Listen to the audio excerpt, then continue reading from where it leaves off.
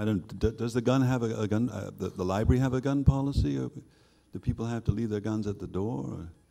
Or, anyone here armed currently? No. Well, this is all very good. Thank you, Ron, for that those remarks, and thank you all for coming out. Our speaker today is Jonathan Metzel, and I apologize to him for the spelling. There's no E, there's no second E in his surname. And he is, he's got many titles at Vanderbilt. He's the Frederick B. Rentschler II Professor of Sociology. He's a Professor of Psychiatry. And I think probably most importantly, he's the Director of Medicine, Health, and Society program, which is a very enterprising and active program at Vanderbilt. He's got a PhD from the University of Michigan, 2001. He is a kind of a real hybrid character. He's a kind of mixture of a humanities guy and a medicine guy. He's got degrees in English literature and American studies on the one hand, and biology and medicine on the other. He's written at least a couple of great books, one, Prozac on the Couch, and another called The Protest Psychosis. So he's, and he's now, what is it, a kind of commentator for MSNBC and NBC. He's out there on the radio trying to change the world in a public way, as well as being a very active researcher and organizer at Vanderbilt. Now, often when we go to the doctor, we feel relieved if we can walk away with a prescription. But we also know that many of our ailments are not just medical problems, but personal or even social problems. And despite all these advances in gene therapy that Vanderbilt is also engaged in, we know the body's not just an organism. We're connected in positive and negative ways to the people and the cultures around us. And this is sometimes kind of obvious with illnesses like depression and anxiety. It's also true with obesity and even cancer, that they're not just biological conditions. Health and society are nowhere more connected than in questions about gun violence. And I have to say that these issues are really weird for somebody coming like me from England, where you don't see a gun. In fact, even the police have these truncheons.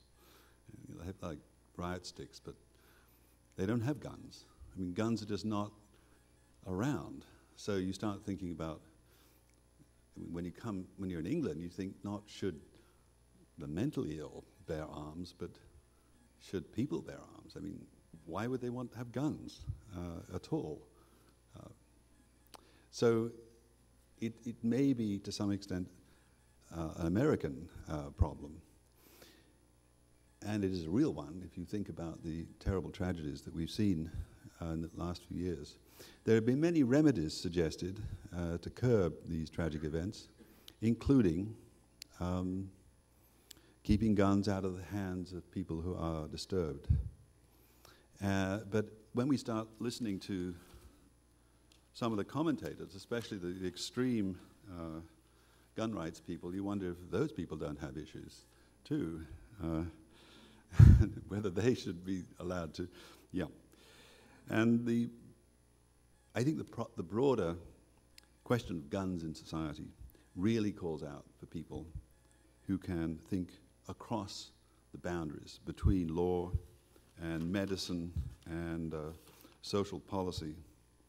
And today, our guy to talk about that is Jonathan Metzel, and he's going to talk about whether the mentally ill should bear arms. Jonathan.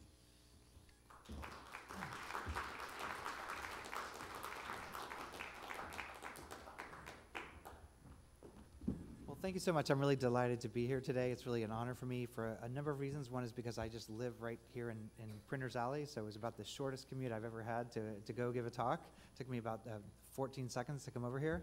But it's really nice to see these kind of conversations. The first person who spoke said this is going to be the shortest talk ever. So I can just say no and maybe sit down and have some more lunch. But let me just say that I'm somebody that, as David just mentioned, I'm a psychiatrist, but I also study American society. And my work looks at psychiatric stigma, basically, stigma against mental illness. And so the quote, the kind of title for this talk actually was taken from a pretty serious column in the New York Times that happened in the aftermath of Newtown that was really asking this question of should the mentally ill bear arms? And in a way, the critique that I had, as you'll see over the next 25 or 30 minutes here, was pretty similar to what we've just heard, which is this question of what does it mean to be mentally ill? And as it turns out, you know, the assumptions about what mental illness means in this debate are incredibly charged, they're incredibly problematic, and they're incredibly stigmatizing in a way. And so the question of whether or not a particular group of people should or shouldn't exercise their Second Amendment rights turns out to be a conversation that's also about assumptions about gender and about race and about racism and about a bunch of other questions. And so it's very complicated in a way. And so, you know, what I hope to do is explain to you why I think that this debate in a very short period of time is complicated. Now, let me just be pretty straightforward and say that I don't want to in any way be insensitive to the fact that as a nation, no matter what side of the political divide you're on or what side of the gun debate you're on, I think we can all agree that we've just had a tremendous, tremendous national tragedy and in a way a national awakening that was in a way a wake-up call beyond even the kinds of mass shootings that we've seen before. Now this is very recent history, but as everybody knows, on December 14th of last year, a 20-year-old former student at a particular school, Adam Lanza, killed his mother with a semi-automatic rifle and then went to Sandy Hook Elementary School and I've been reviewing actually the police reports, and it was actually an incredibly short duration shooting spree over the course of about 8 or 9 minutes. He went on a shooting spree throughout the school, shot entire classrooms of first-grade students, killed at the end of his spree 20 children and 6 adults before turning the gun on himself. And this, again, was, no matter what side of the political debate you're on, a national awakening about what is the role of guns in our society and what really should we do to do this. And what's interesting for me, I was doing a lot of MSNBC media and NBC media in the days after the event, and what we saw was that directly afterwards, there was a real national reckoning for this question of where do we go from here? And in a way, we saw, I think, at least in those couple of days or even the week after the Newtown shooting, that it broke down usual political divides between Republican and Democrat or right and left, that people were really thinking this is a wake-up call when our children are dying in a place like a school that should be a safe place. And so I think that question led to a lot of soul searching. And certainly President Obama gave a press conference that said pretty much the same thing 2 days after the shooting, where he said, this is different. I mean, the message of his press conference at the time was, this is different than the stuff that we've been used to. So even though we've had mass shootings before, when kids start getting killed in schools, in the safety of schools, that in a way, this is a kind of different conversation than the ones that we've had before. And I think that there really was an opening at that moment to have a pretty serious conversation that didn't polarize in the way that other gun debates have polarized after mass shootings. Now, as everybody knows, that didn't exactly happen, and very quickly, after about 3 or 4 days or even a week, there were a series of kind of debates where basically the rhetoric, I mean, there were many things and many things have been happening, but it did seem like deja vu all over again after that, and that all of a sudden, about a week or 2 weeks later, there was this very familiar debate about, on one hand, people said gun rights are a Second Amendment issue and we're not going to give up our guns, and in fact we need more guns to protect our schools. And on the other hand, people were saying, if nothing else, how is this not a wake-up call that we need fewer guns? And so in a way that felt, like this moment potentially had been lost, and that there was a tremendous amount of discord on both sides, really about this question of, do we need more guns or do we need fewer guns? And certainly, again, I don't want to be too judgmental about that debate, and that I think that there were very well-intentioned people on all sides of the gun debate that were trying to argue, in a way, the question was, how do we keep kids safe in a way? And so I think that on one hand there was a lot of, good intention, but there also was a lot of discord in a way, and there was a lot of anxiety, there was a lot of fear. I'll never forget, after I did my NBC thing, I came here and I got hit in the mouth in a basketball game, and I had to go to the dentist, and my dentist had a gun. And I said, why do you have a gun? Like, what's going on? I don't think you need that really, hopefully not for my dental procedure today. And he said, well, Obama's going to take our guns, and so I'm keeping my gun near me because Obama's going to take our guns. And I said, well, did you have a gun before? And he said, well, no, my wife and I just went out and bought guns, 2 weeks ago and so I kept thinking, like, how's Obama going to take your gun if you didn't even have a gun in the first place? So it was kind of, but I think it spoke to this tremendous anxiety about, this debate about, like, kind of people losing their rights, which seemed to me to be, in a way, at the core of a lot of these disagreements that really were very, very personal. I don't think that my dentist was, hopefully he didn't confuse, like, the Novocaine pen and the gun when he was filling, my cavity or something like that. But I would say that, in a way, it just spoke to the tremendous passion, tremendous passion and angst, and really the tremendous discord that evolved around this question about, the kind of central question: do we take people's guns away, or do we? Or is that the way we frame it, or is it a question of safety?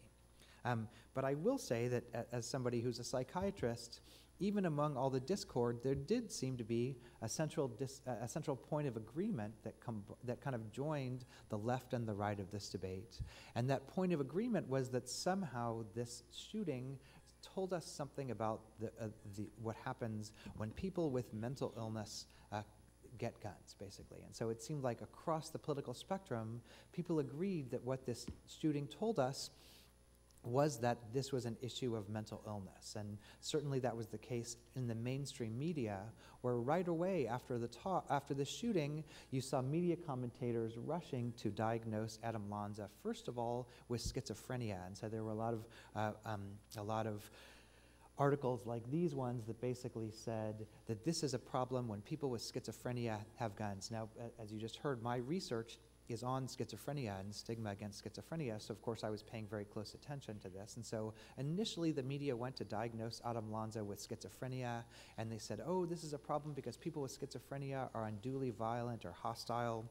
And then a couple of days later, people said, no, actually maybe it wasn't schizophrenia. Then the diagnosis all of a sudden became Asperger's disorder. And then people were saying, how can we get guns away from Asperger's disorder when really there was no literature about violence and Asperger's disorder at all. And so they were, in a way, kind of creating these diagnoses on the fly as a way of kind of producing evidence for this assumption that mental illness was somehow to blame for these shootings. Now, as that happened, we also saw arguments that actually are playing out in the political arena to this day, which said that even if we don't do background checks, at least what we should do is have mental illness screenings so that we can know the mental illness histories of people who are purchasing guns. And again, that's still part of our political discourse for people who have seen the paper this morning. It wasn't just the media that was perpetuating this stigmatization or this stereotype. Did anybody here by any chance see the Wayne LaPierre press conference the week after the Sandy Hook shooting? If anybody watched it, it was incredible political theater. But basically what LaPierre said when he got up was, there is a problem in this country, but it's not a problem of guns, it's a problem of mental illness. And so what he was arguing for, among other things, was a national registry of people with mental illness, so they could basically track people with mental illness. And he was making this argument that these shootings are perpetuated by deranged killers who are psychotic and all these kind of things. And therefore, his argument was that we needed to have a national database of what he called, quote unquote, the mentally ill. Now, this was also an argument that played out across the right. So for people who are fans of Ann Coulter, you know that she's never one at loss for a soundbite or a tweetable quote.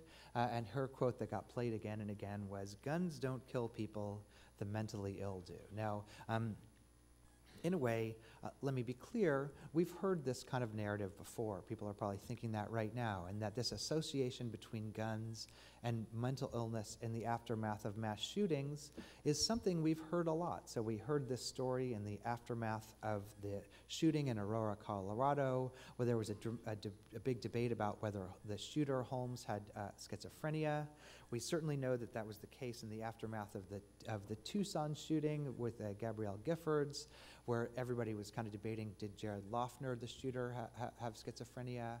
So again, we've heard this before, but I think what was different about the aftermath of the Sandy Hook shooting was that this time we actually applied legislation to this question of the association between mental illness and gun violence. And I say that because I was just on a panel in New York a couple of weeks ago about a legislative an intervention that they're doing in New York, in which they passed a new piece of legislation that's now being copied in other states. And basically, as you can see here, the legislation requires psychiatrists to basically report patients who they feel are a threat, a violent threat, to local authorities. And so in a way, what we're asking psychiatrists to do is, if they feel that a patient might be dangerous for some kind of criteria, these patients are then being reported to local officials, who then go to the patient's house and confiscate their firearms. And this is legislation that started in New York, and it's already been passed, and it's going to start to be enacted here pretty soon.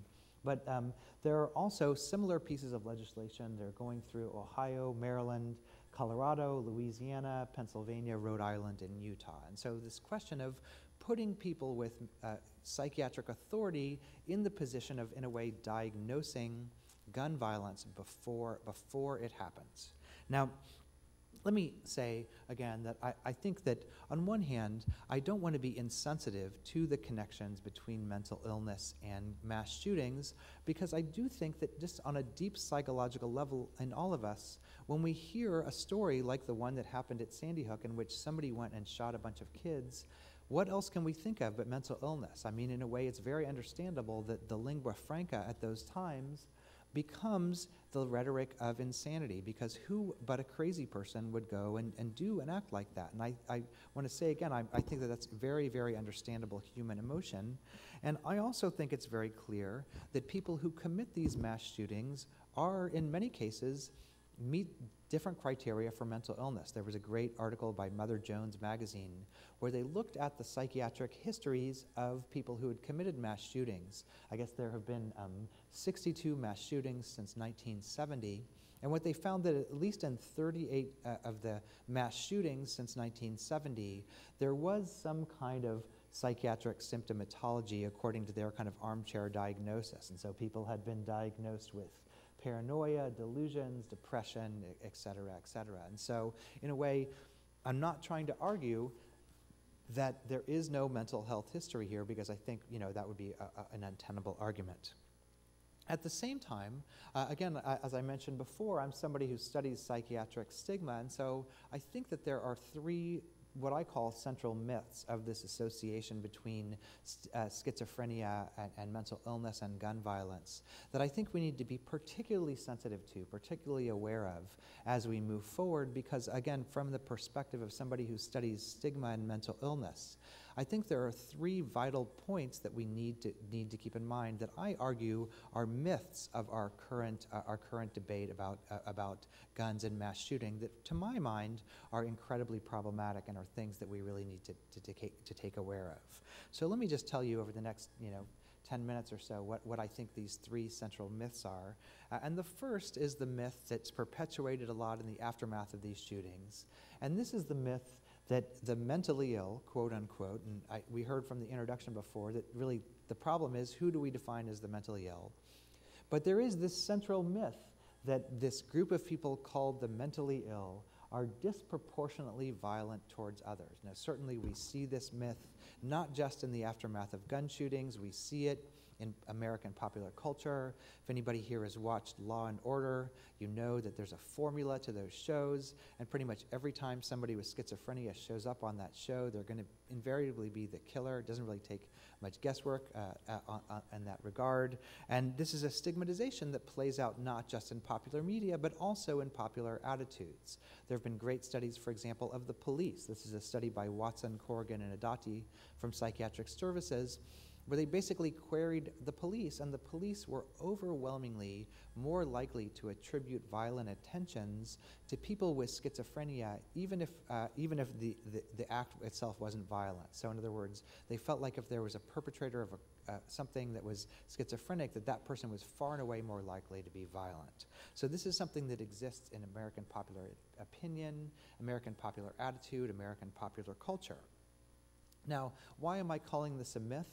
And one reason is that if you look at the actual data of violent acts and shootings that are caused by people who are diagnosed with what's called Axis 1 mental illness, major mental illness, the numbers are really quite shocking. And I'll just summarize the literature by telling you that across the board, studies that look at gun crimes, first of all, find that people diagnosed with mental illness are far less likely than the national average to commit gun crimes. The average percentages of crimes committed by persons, again, diagnosed with this vague category of mental illness is somewhere in the 3 to 4%, and these numbers are borne out by studies at Columbia University and also by the National Center for Health Statistics. And these numbers are actually lower than people not diagnosed with mental illness. And so in a way, the numbers of gun crimes just on an aggregate level are far lower in the mentally ill. And people say, when I give this talk a lot of times, they'll say, well, what about paranoia? What about command hallucinations? What about other kinds of symptoms that people readily associate with violence? And again, people find that the risk conferred about violence to others for people who suffer from these symptoms is far lower than another category of people, and that category we might call the sane. So in a way, if you're just going by the aggregate numbers, sanity is a far greater risk factor than insanity for committing a gun crime, if you're going to look at the aggregate level.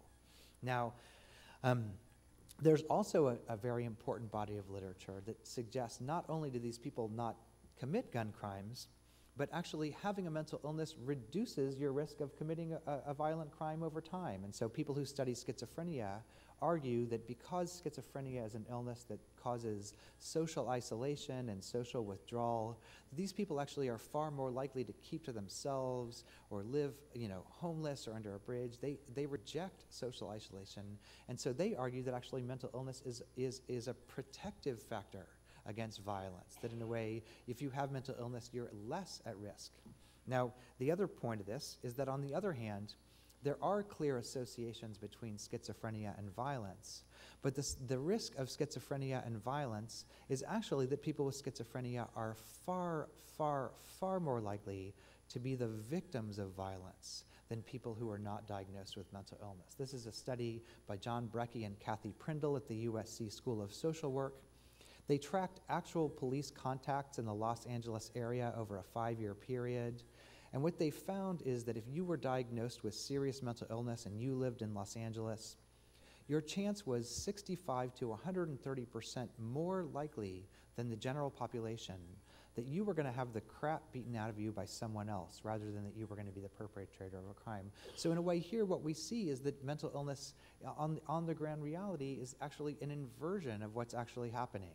In that people, because maybe they're odd or they're talking to themselves or they're withdrawn, they're far more likely to be targets rather than to be perpetrators of violence. And this is also borne out in shooting research. So there was just a study last month in the East Coast that found that people with mental illness were also far more likely to be shot by the police, again, at numbers that are far in excess of everybody else. So what I'm saying here is that this stereotype that we have is at odds. So why is it the case then that we invert on the ground reality in the aftermath of these shootings? And there's a great researcher, Jeff Swanson at Duke, who basically studies these mass shootings. And what he argues, you might remember a few minutes ago I showed you a slide that said that there have been 62 mass shootings in the United States since 1970. And if you think about it, there are 31,000 gun deaths in the United States every single year. And so in a way, what we're doing, at least what Swanson argues, is that these mass shootings are incredibly rare. He calls them rare acts of violence. But they're tremendously influential in terms of catalyzing our national debate, right? So in the aftermath of Arizona or Colorado or Newtown, those are the debates that we use to set our national conversation. And what he argues is that this is a huge mistake because what we're doing is we're not addressing everyday violence. In a way, we're using these rare acts of violence. Again, 62 over 35 years or 40 years is statistically entirely insignificant. It's a huge event, it's a huge trauma. But to set our policy to prevent these things that happen, very rarely, doesn't address the bigger aggregate level question. And so what he argues is that, in a way, what we're doing is we're basically trying to treat the black swan in a way. Now, I think about this when I go through airport security. 1 in a billion people are the shoe bomber, but we set up this whole system to prevent against another shoe bombing, but we don't, and in a way, that's like a 1 in a million event. And what he argues is we're doing the same thing with gun violence. Now, I'm not saying that there aren't things that are predictive of violence, and particularly of gun violence. We have pretty much unquestionable data that looks at risk factors for violence. And so I can tell you with tremendous specificity that if substances are involved in a confrontation, if somebody had been drinking or smoking pot or doing something else, not that that person met criteria for being an alcoholic or something, but if substances are involved in a shooting or in a confrontation, there's about a 6 or 7 times more likely incidence of a gun incident from that. And that's, of course, important for me because I live in Printer's Alley and people know that you can have a loaded gun in a bar, I guess, in Tennessee. So I think about that when I walk down the street sometimes. But we know that having substance use around increases the likelihood of violence. Again, not mental illness, but substance use. Another predictive factor is a past history of violence. So we know that if somebody has been violent in the past, we know that they're far more likely to be violent in the future. So again, people who have shot somebody or attacked somebody before, those people statistically are at greater risk for shooting somebody again in the future. I actually love this slide because I say that another risk factor for gun violence is knowing someone. And I say that because often when we think about gun violence, the stereotype we have is there's going to be some crazy stranger who's going to come out of the blue and they're going to shoot us. But if you look at actual data about shootings, this is a study from a group of Harvard sociologists, and they did a project in high violence areas outside of Boston.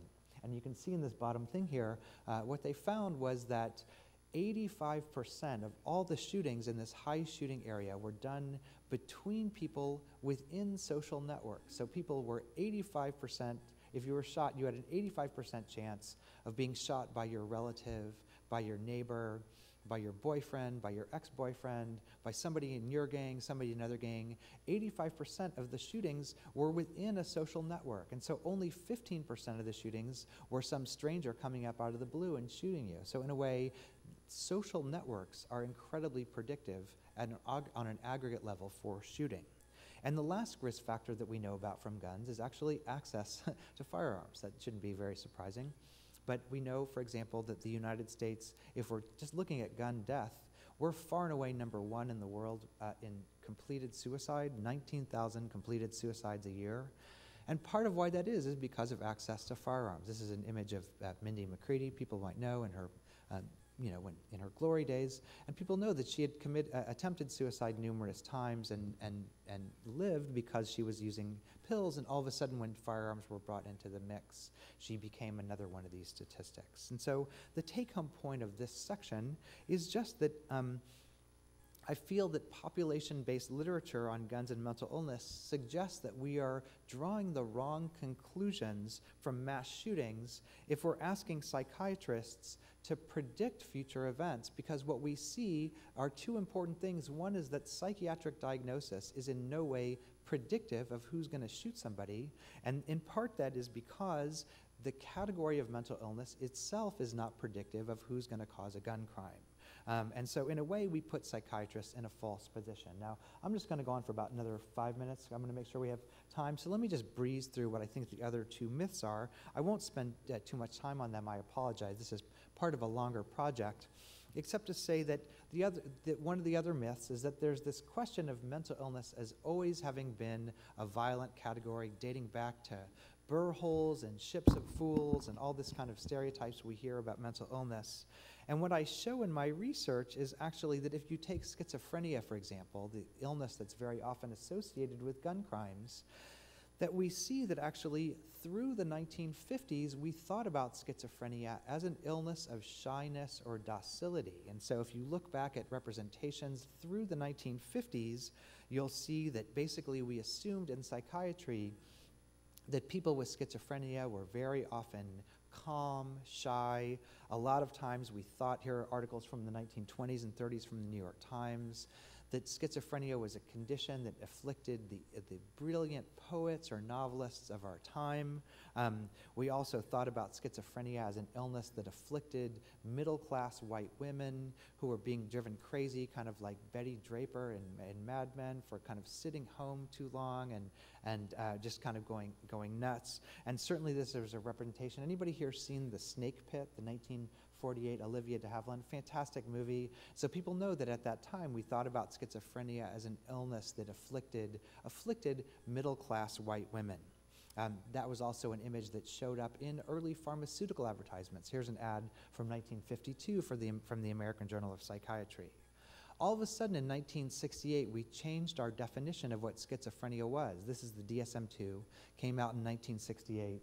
And we added that language in bold. We said, the patient's attitude is frequently hostile and aggressive, and his behavior tends to be consistent with his delusions. This was entirely new, and in my book I talk about why I think this came about, but the argument is basically there was a lot of political unrest in the 1960s, and lo and behold, what I found was that when we added this language to the criteria for schizophrenia, all of a sudden we started to see new characters be defined as schizophrenic.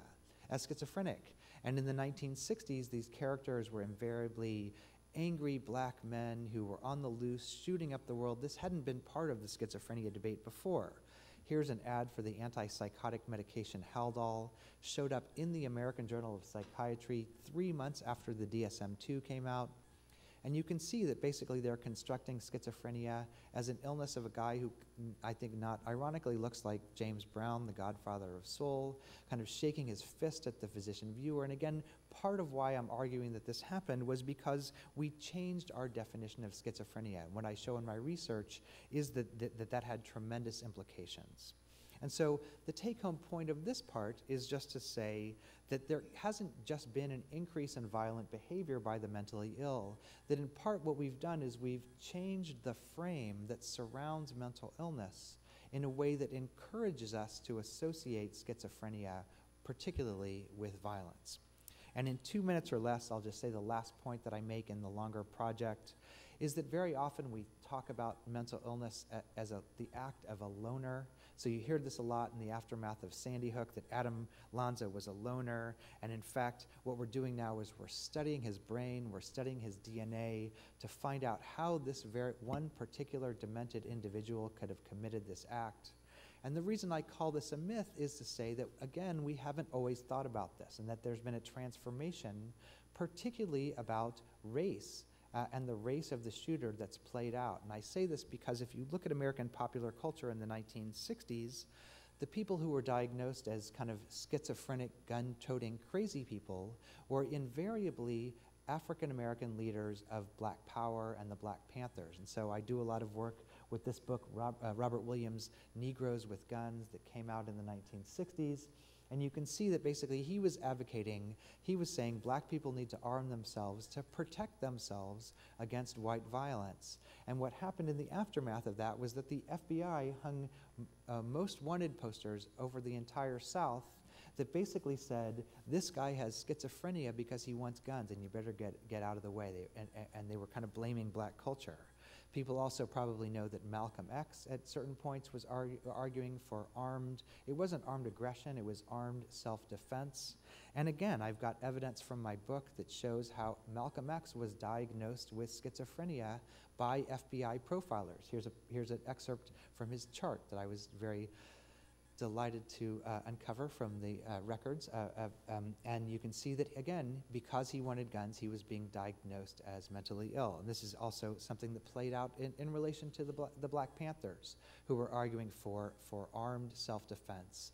And basically, the American society said, this is a mental illness. And it's not just a mental illness of individual brain, it's a mental illness of black politics more broadly. Now, I think it's kind of interesting to think about the irony here, because basically what they were arguing in the 60s was that we need self-defense to protect ourselves against government oppression. That was kind of the central argument in the 1960s, and that led to a tremendous cultural response that led ultimately to the Gun Control Act of 1968. So all of a sudden people started saying, well, if all these guys want to arm themselves, we better do something to protect ourselves, and that's where our major gun control legislation came from. And it's just interesting because, in a way, the Tea Party now is making exactly the same argument. I mean, it's almost line for line. People are making the same argument. We need to protect ourselves against government aggression. But I think we can say that the irony now is that we're not saying we need to control guns to all white people. We need to keep the Tea Party. They're the people who shouldn't be buying guns. Instead, the people in the Tea Party now are in Congress and in the Senate. So in a way, the point I'm trying to make here is that there's a real tension between blaming the individual and blaming the culture. And when we blame culture, it leads to this larger cultural response, whereas when we blame the individual, it lets us locate the illness just on this one demented individual, and there's a particular politics to that. And so let me say in conclusion that I'm in no way saying that people who have serious mental illness histories should have guns. And so in a way I agree with the first comment here that this should be a pretty short talk, and the answer should be no. I agree with that very much. But I also think that there's a politics to the ways we associate guns with mental illness that really should give us pause. And part of it is that what it does is it stigmatizes people with mental illness. So if we convey the message that the people who are shooting people are these demented others who are kind of come and attack us, in a way it's a form of othering. That's how stigma works, to say it's not about me, it's about you, and we should just be afraid of that other guy. And again, I'm not trying to subvert progress. I think that we're making some important steps forward here. But I would also say that if we look at gun violence at the aggregate level again in the United States, we have 31,000 gun deaths a year, and overwhelmingly, it's not the scary other person coming to shoot us. We shoot each other. I mean, that's what the data overwhelmingly shows, that we shoot our relatives, we shoot ourselves when we're accidentally cleaning our gun, other kinds of things. And so in a way, to say that this is the scary other does a lot of political work that I think we need to be aware of. Now, I think it's risky also because it does reinforce the stigmatization that the people with mental illness are ticking time bombs and that we need to be aware of them. And I also think that this thing about mental illness as being caused by mental ill others also effaces another kind of form of mental illness that plays out, which is a form of anxiety about living around guns all the time. There was a great piece, I was on television with Ira Glass a couple of weeks ago from NPR, and he was showing how people who live in low-income areas in Chicago, African-American teenagers, are at tremendously high risk of post-traumatic stress disorder because there are so many guns in their high schools. In a way, their risk of mental illness is going up, not because they're going to go shoot somebody, but because they're living around the threat of death all the time. And so in a way, what we forget in this conversation is the mental illness that we're producing by secondary relationships in which guns are present, whether or not they're shooting. And so I guess the take-home point for me is that in a way, what we do when we focus on mental illness, the way we do, again, not to say we shouldn't have it be part of our reasoning, but the way we do focus on mental illness, we're building evidence from uncommon things, and it makes us harder to intervene on all sides of the debate if we don't start trying to build evidence from common things. So again, I mentioned before, I think there are other risk factors for gun violence that we should probably be talking a bit more about when we're talking about mental illness. And the take-home point is that no matter what side of the gun debate you're on or how you feel about the Second Amendment or other issues that I think are really valid points of debate, that in a way, it's a much more productive conversation if we see that this is a problem that affects all of us, rather than a problem that's imposed on us by them, which I think is how stigma works. So I'll stop there. Thank you very much.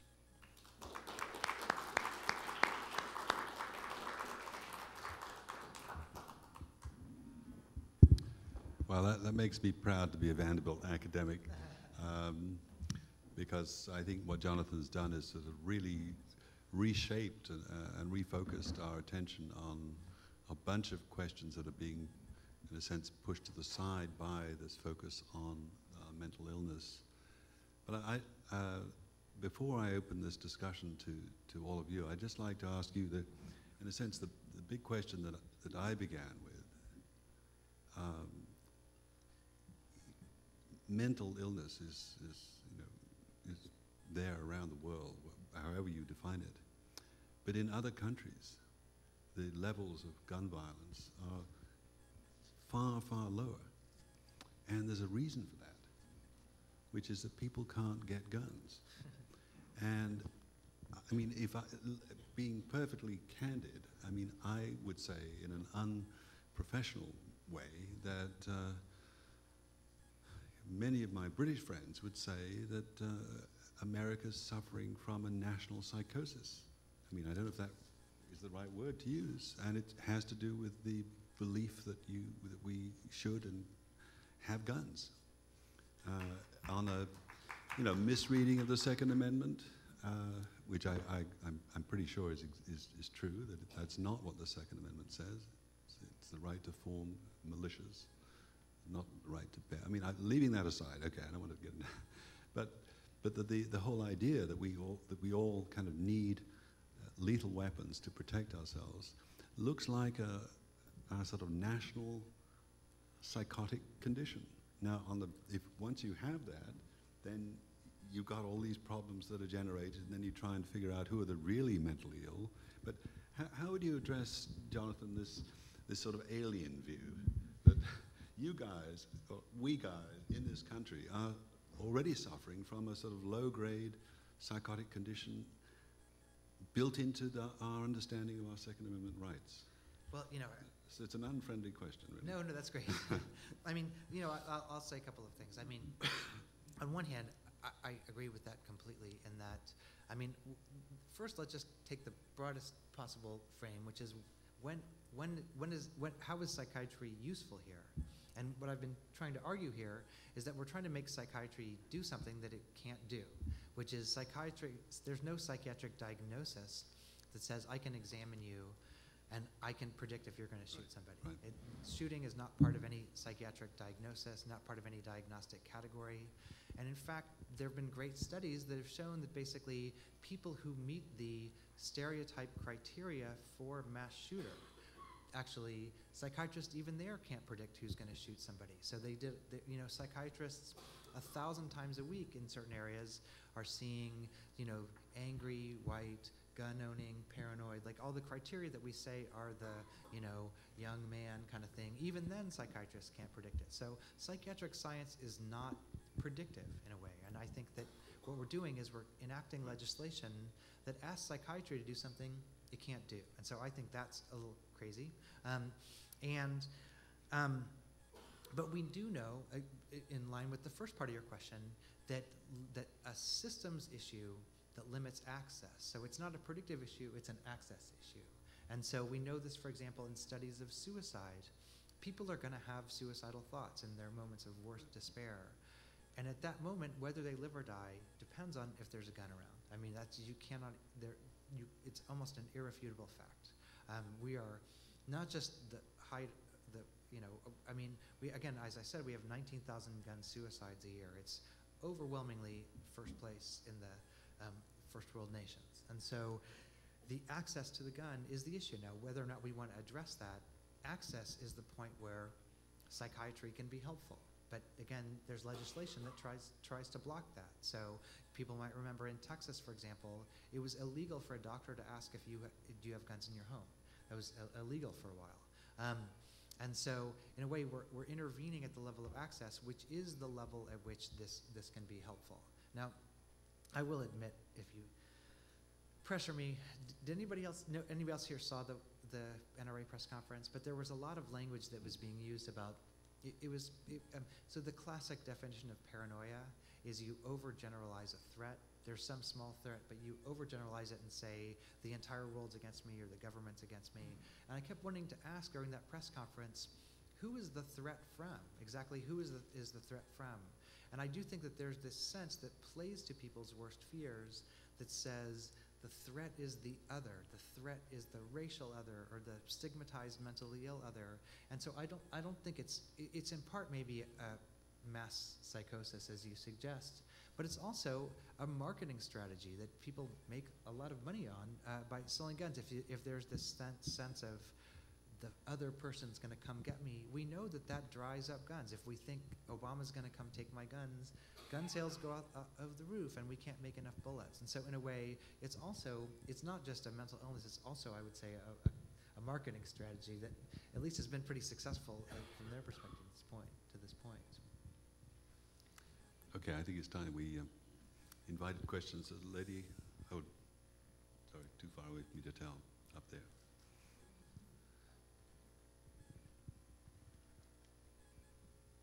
When Eisenhower got ready to leave office, he warned against the military-industrial complex becoming too close. When we had the response to 9/11, we saw a war culture tendency begin to really be bad in our society. You didn't mention war or a war culture factor in what you were saying a while ago. I'm wondering if much can be done until we recognize that as a very important factor, and the money that's involved there, as we've seen since the shooting in the Newton place, the tendency for NRA and others to pour money into defending the having of guns and the use of guns and so forth, and the need for guns. And I think that's the thing that has been underlying a lot of this too, is that we saw this in the Iraq situation, a constant tendency on the part of certain people in government to portray this is a scary world, this is a dangerous world. Prior to World War II, we didn't go around saying things like that. But since then, this is what's grown up and gotten hold of us. No, I think that's a really brilliant question. Thank you so much. I mean, I agree with you completely in that, there are societies that are in a way more militarized than our own, where there are even more military guns. So I gave some talks in Israel last year, for example. People have guns, but they don't have the level of, they don't have the kind of shooting problem that we have. And in a way, it's a different kind of attitude. And so there's certainly aspects of the message that gets out. I have a colleague at Vanderbilt who works on masculinity, and basically he says that this kind of attitude that you're talking about is also embedded in the idea of kind of what it means to be a man. The other part that it was kind of, I thought, pretty nefarious was, of course, there's a video game culture. That's another part of this. And the NRA initially was attacking all the video games as saying this is another thing that's telling us this. But of course, the NRA and the gun industry are investing a lot of times in the video games. So it's a pretty complicated connection. So I think all these things are a part. I completely agree. Gentleman at the back first, and then down here.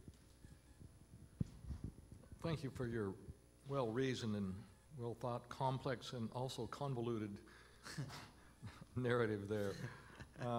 Convoluted is high praise, right? Well, the social policy side of it is extraordinarily complex on a number of issues. I come to this as having been a chaplain in a state prison, Tennessee State Penitentiary, from 73 to 83, and then from there to Middle Tennessee Mental Health Institute.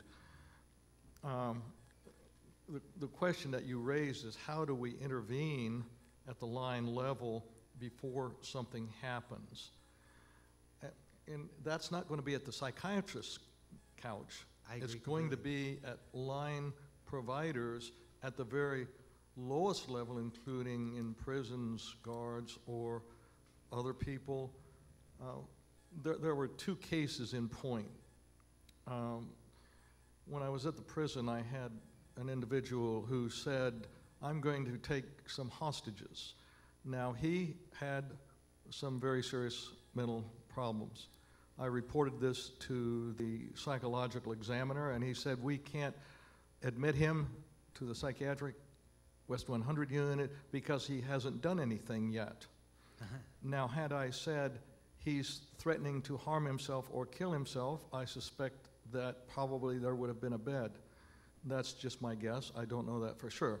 Well, guess what? He was not admitted, and he did take hostages of counselors. But that's a line intervention response, and that's the uncommon response.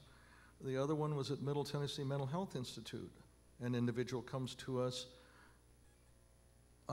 and had difficulty being admitted, but he was hallucinating Jim Jones's voice. He had been a member of that community and felt guilty that he had not died with all of them, and he's got command hallucinations to go and waste a schoolyard. And the admitting officer almost did not admit him, and he talked himself into being admitted. Now, he also had substance abuse issues. He had blown off his hand while intoxicated. This person was extraordinarily at high risk. Fortunately, that was a positive scenario in that he was treated, was received.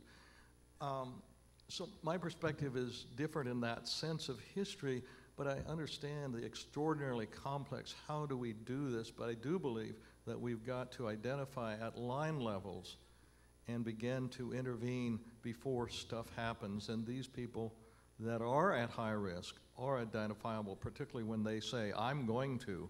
For sure. That's a high risk situation. Well, I'll answer really quickly because I want to make sure I know there's another question, I want to make sure we don't run out of time. A lot to say about that, except that, of course, I completely agree with you. And part of one of the risk factors, as I mentioned, was past history of violence. But I think that, again, the very first thing you said is something I agree with completely. I'm a psychiatrist. I'm not trying to slam my own profession. But I will say that psychiatry a lot of times gets itself into trouble if it tries to exceed the value of its diagnoses, and in a way, so for example, command hallucinations that you mentioned, overwhelmingly, most people with command hallucinations don't go shoot people in a way. So how do you know who's going to and who's not going to? And in a way, I agree with you that it's a system problem as much as it is an individual problem. Just one more question. I don't know if everybody's aware, but there's a bill being considered right now. Yep. By the Tennessee legislature that would greatly expand the number of people that mental health professionals are supposed to report as potentially dangerous. It would expand, as far as I can tell, to hundreds or thousands of patients that get reported to the local police, and the local police then report it to the FBI. And this is similar to the law you mentioned in New York. So I was just curious, Dr. Metzel, if anybody's consulted you about that. Or have you had a chance to give any input? The Tennessee Senate voted unanimously 2 weeks ago to vote to pass this as a law, and it's now being considered by the House of Representatives.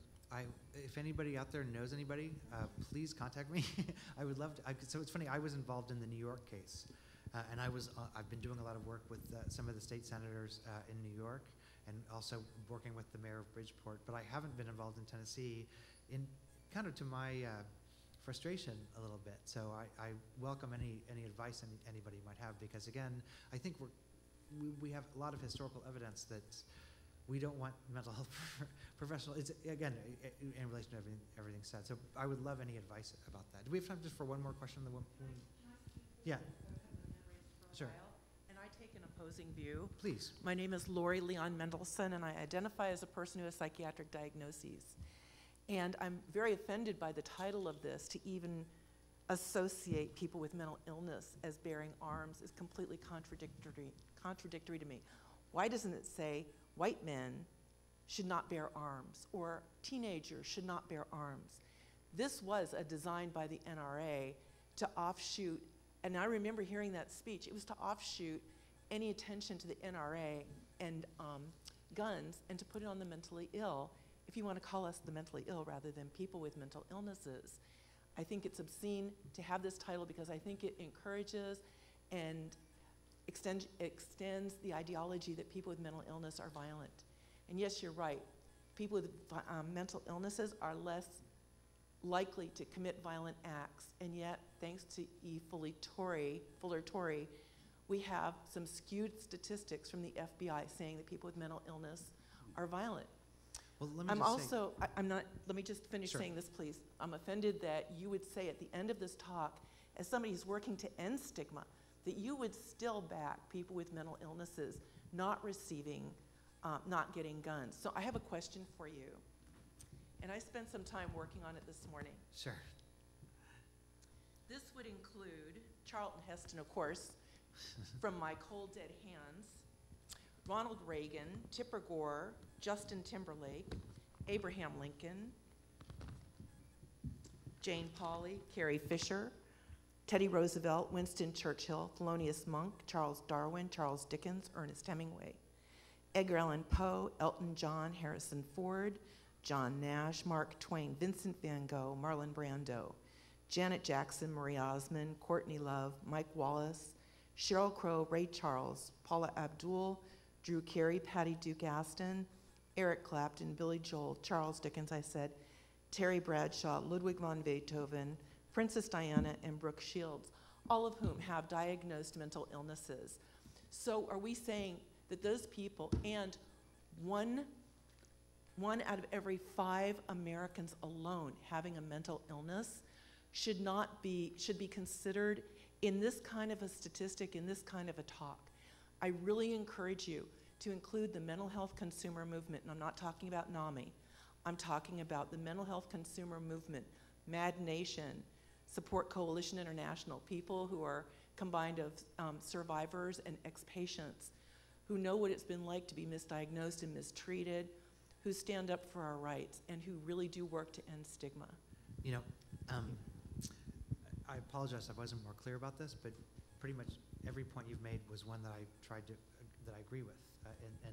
And in this talk, I tried to be very clear in the beginning that the title was a direct quote from the NRA. It was not my quote. And so we can talk later. We're out of time and I need to get back to school, but I actually don't think we have the points of disagreement that it sounds like you think we do. Thank you for all your questions.